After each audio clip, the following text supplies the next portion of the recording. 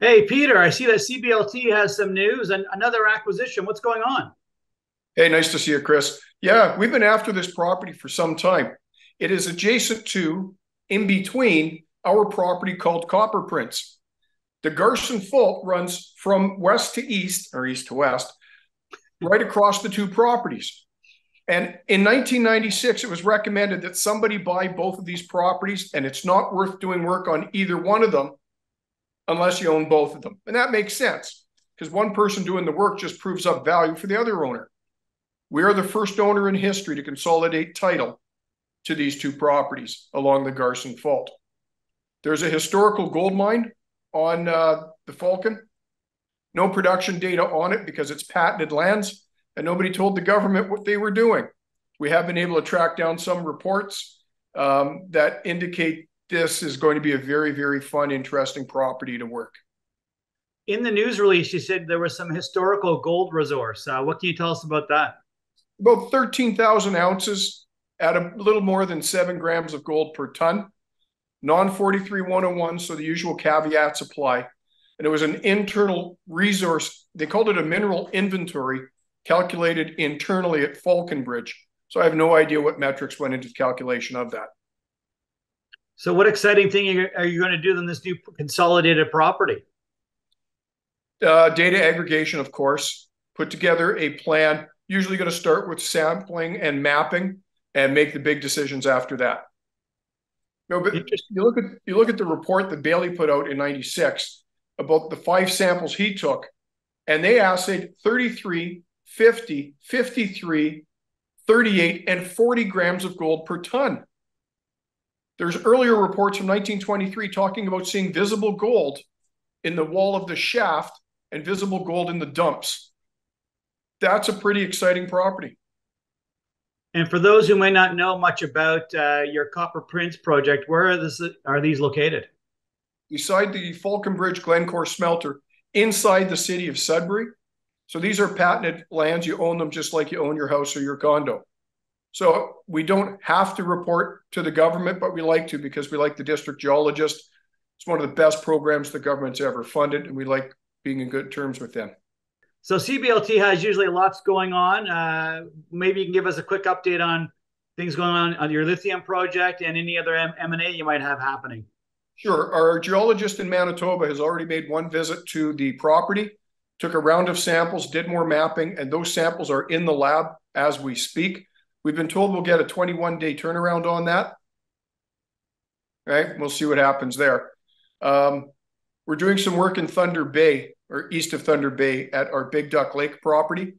We've been told by the other geologists that it's a Moose Lake porphyry lookalike, and it's Moose Lake porphyry that hosts the Hemlo area, the Hemlo Gold Mine. We're going to go back in. We're looking for zinc along the top.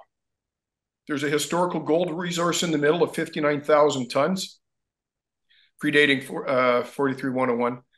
And there's high-grade copper at the bottom that has never been explored. So the team has some work to do there. So there's 3 properties having field work. We're probably also going to revisit the Burnt Pond property in Newfoundland. Now, Burnt Pond is beside a former producing VMS mine, your usual stew of minerals. But the current thinking is that that granite may also be lithium bearing. It has never been tested for lithium. You test for gold, you test for silver and nickel and the rest of the biggies. But that area has not been tested for lithium. So our geo is doing some research and will likely be in the field pulling some possible lithium samples.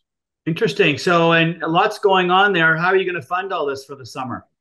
We have cash in the bank from our successful investment into Syscom. We have some other M&A underway that will, if closed, further fund the company. We always have M&A underway. And that will be a backbone for doing a critical mineral flow through financing in an amount to be determined at a price to be determined. We haven't announced that yet to the public, but anybody can figure that out. So how does that critical minerals flow through work? Call your accountant and ask. It just gives a much bigger benefit to the investor if your target is one of the 30 critical minerals identified by the Government of Canada in the Income Tax Act. And which are your projects satisfy that condition? Well, if we're looking for lithium in Newfoundland, Burnt Pond, obviously lithium in southeastern Manitoba. We have cobalt at the rest of Copper Prince. Copper Prince looks like this. There's a shear that runs through it. Huronian is down here. Archean is up here. So the Archean is what melds Copper Prince to Falcon Gold. But down at the south, we have historically explored for copper, gold, and cobalt, and we've reported good cobalt numbers from the south. So it'd be easy to get back there. And if we're looking for zinc at Big Duck Lake, zinc is on the list of 30 critical minerals. So you're covering off all the minerals. As far as news flow is going to go for the next couple of months for your investors, which I must admit I am as one. I am one. Me too. What can investors look forward to for news flow for the next couple of months? Well, the fact that we're starting these work programs, and then as the results trickle in, we'll be publishing the results of those work programs and the results of the M&A, which is underway. It's a tough time out there raising capital, but the M&A activity that we do seems to support the fundraising. You know, the company's 14 years old, 70 million shares out, never did a consolidation because we've always been able to do profitable M&A to keep the company funded. Well, thanks for your time today, Peter. Always nice seeing you, Chris.